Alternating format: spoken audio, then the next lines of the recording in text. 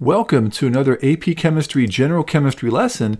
We're focusing on acid-base chemistry in this video and specifically looking at weak acid problems. My name is Jeremy Krug and I hope you learned some chemistry from this video. If you do and if you like what I'm doing here, then please smash that thumbs up button and subscribe to my channel where I'm putting the entire AP Chemistry course here on my YouTube channel for you to enjoy and make a 5 on that AP Chemistry exam, an A in your General Chemistry class.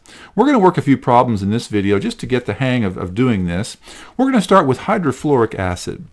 So it says this is used for glass etching in art. It's Ka, its acid dissociation constant is 6.8 times 10 to the negative 4. So we're going to start by writing the acid dissociation reaction for this acid. So the first thing that you want to do is write out hydrofluoric acid, and at this point in the course, I hope you feel pretty comfortable in knowing that that's HF. You should know that at this point.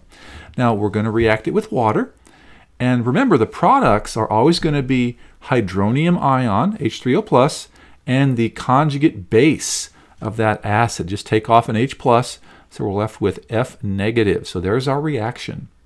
Now, its Ka expression in part B is just products over reactants raised to the power of the coefficient. So it's going to be just like this. Remember, water is a pure liquid. We're going to leave that out in every case. Now, to find the H plus and pH, we're going to need to set up an ice box here. So I'm going to put our ice box, that stands for initial change and equilibrium concentrations, and we're going to put in our concentration of HF. It says here that it's a 0.60 molar, so I'm going to put a 0.60 here. And our hydronium and fluoride will be 0 starting out. And we don't know anything else, so we're going to put a negative X and positive X for the change row. And for equilibrium, that's 0.6 minus X, X, and X whenever we add and subtract those values. Now, we're just going to plug into Ka and solve for X. Now, Ka we have is 6.8 times 10 to the negative 4th, so I plug that in there for Ka. For hydronium, it's X. For fluoride, that's X. And HF is 0.60 minus X. Now, I notice that this is a fairly small equilibrium constant, not as small as some of the others that we've worked with, but we're going to try to ignore that minus X there, so we can avoid using the quadratic formula. We really try to avoid that if we can. And so now we can cross multiply. And when we do that, we get, let's see, 0.60 times that number is about 4.08 times 10 to the negative 4th. And of course, x times x equals x squared. Well, now I can take the square root and find that x is equal to 0.0202. Now going back to our icebox, x is the H plus concentration, isn't it? So that answers part of part C. That's the H plus concentration, 0.0202 moles per liter. Now, what's the pH? Well, the pH is just negative log of H plus, isn't it? So we just take the negative log, base 10 of that number, and that's equal to 1.69. So that makes sense. This is fairly acidic, so we would expect the pH to be very low, way less than 7. So those are the answers to part C. Now, part D, the percent dissociation of this acid. Remember, like we said in the last video, percent dissociation is always going to be this number right here divided by that number right there times 100. So in this case, it's whatever the X was, 0.0202 divided by 0.60 times 100.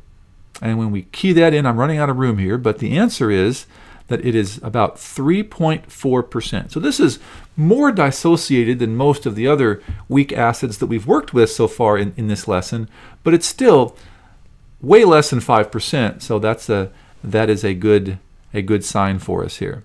Now let's work another problem. Let's say we have iodic acid, and it has the formula HiO3. A chemist obtains a 0.95 molar solution of iodic acid and notices that it is 34.3% dissociated.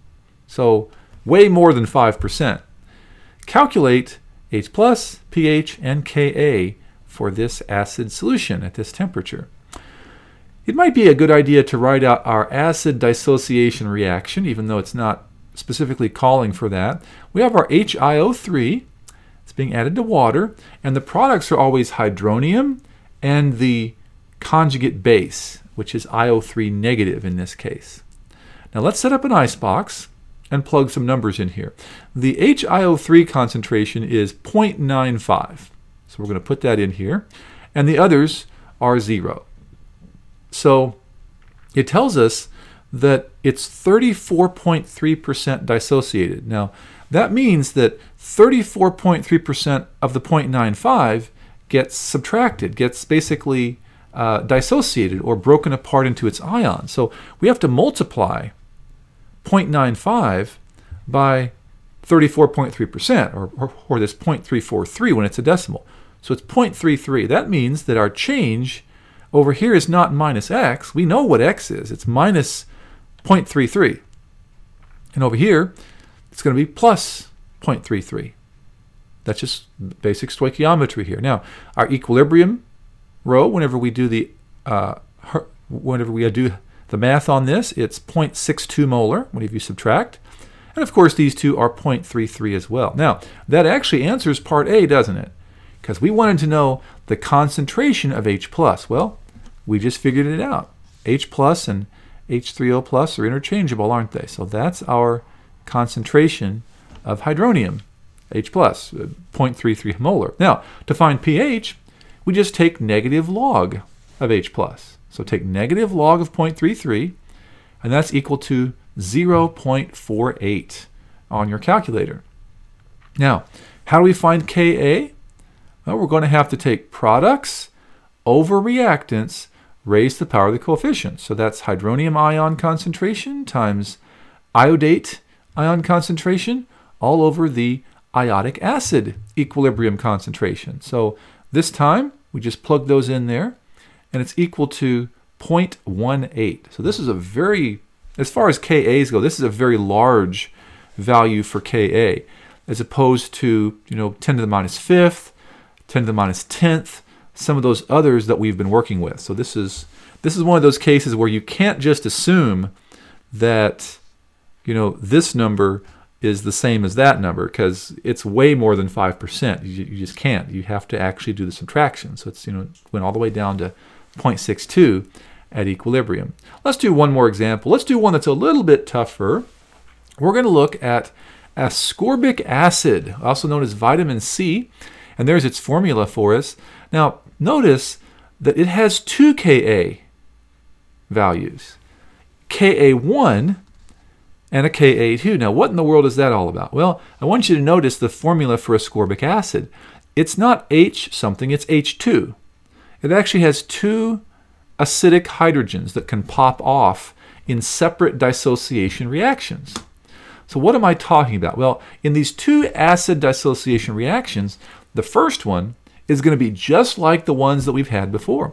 The H2 C6H6O6 is going to react with water, and we're going to make hydronium ion. Now, what's the conjugate base of this? Well, we just take one of those H's off. So it would be H C6H6O6 with a negative charge, just like this. That's our first acid dissociation reaction for vitamin C. Now, what about the second one? Well, we're going to take this same product, this H C6H6O6, and we're going to do the same thing with this, except we're going to have the second hydrogen pop off. So it's going to react with water. We're going to make some hydronium. And this time, what's the conjugate base of this stuff here? Well, it's C6H6O6 with a -2 charge. So notice we have two separate acid dissociations. That's why we have two separate Ka values. The Ka1 is right here. The Ka for this reaction is 6.8 times 10 to the -5th. The Ka for this reaction down here is much smaller. It's 2.8 times 10 to the -12th. Now, we have part A done. Let's do part B. Let's calculate the H+. Now, we're going to do an icebox just like we've always done here. And it says it is a 0.25 molar solution of this of this acid, vitamin C. So I'm going to put 0.25 in here. And of course, these two will actually be 0. And these are going to be minus x, and plus x, just like they've always been. The equilibrium will be just like they've always been. Plug those in there. And we're going to insert these into the equilibrium constant expression. So we have H3O plus times HC6H6O6 negative all over H2C6H6O6. And that's equal to the Ka1 here. So we plug those numbers in. So our Ka1 was 6.8 times 10 to the negative fifth. That's equal to x times x over 0.25 minus x. Now, we're going to try to ignore the minus x right here since it's probably going to be very small. We have a very small Ka value. So I'm going to take that out.